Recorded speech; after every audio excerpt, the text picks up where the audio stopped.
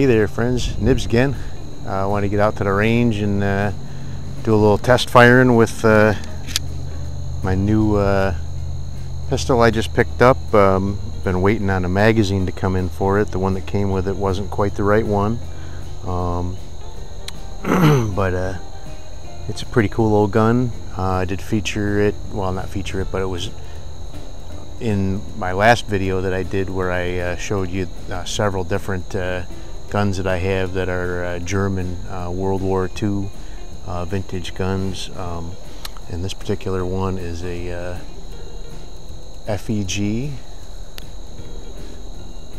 Femaru Model 37 Hungarian make. This one is chambered for 32 ACP. Not going to get too much into the history of this one. This one is a German World War II 32 ACP caliber, made in 1941.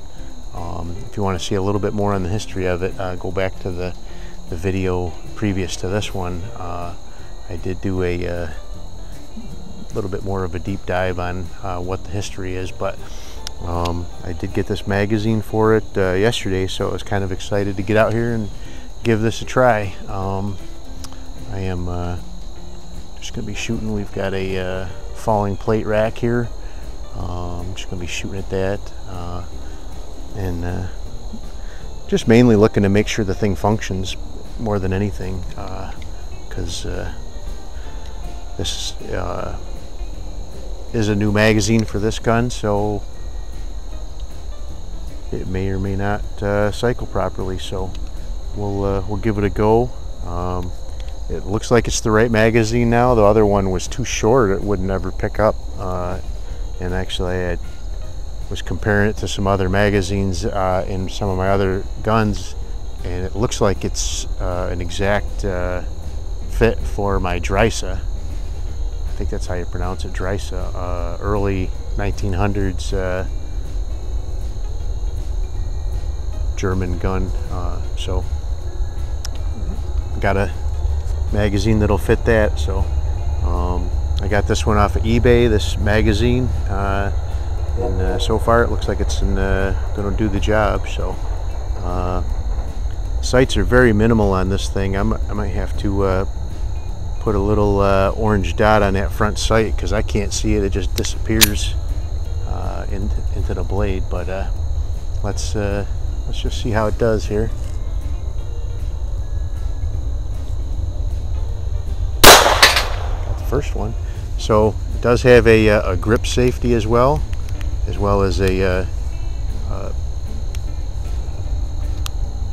very 1911-ish type of action, other than the heel release of the magazine, but that's pretty typical European firearms. So, but the rest of it seems like a nice little scaled down 1911 type of arrangement.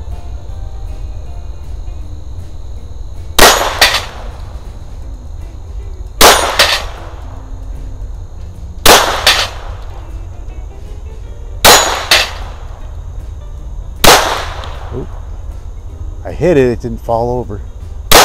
There we go. So good thing there was 7 in here because I needed the 7th one. But there you go, all the plates are down. But 32's got just a little bit of not quite as much punch as you really need for these steels. These are really made for more like a 9mm and 45 type of thing.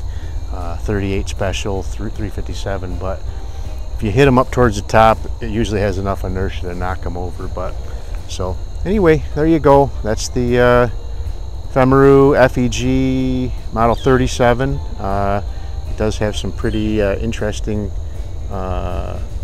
proof marks on it. I'll put some copy of those up in here. There's one up here on the tip of the barrel too.